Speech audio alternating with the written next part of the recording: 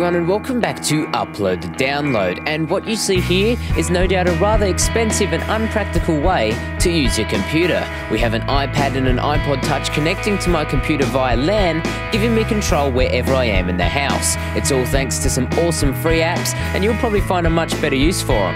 The iPad is running DisplayLink, which is actually designed to give your Windows computer more monitor space. Over Wi-Fi, this app turns your tablet into an extra screen, giving you a whole 4:3 resolution of more room.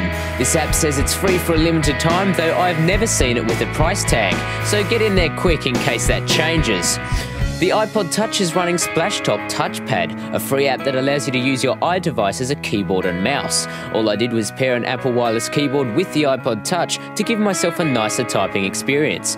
So there we have it. Hope you enjoy these apps and find some better uses for them. DisplayLink is definitely a win. Anyhow, that's all for today. Thanks so much for watching, and I'll see you all next time.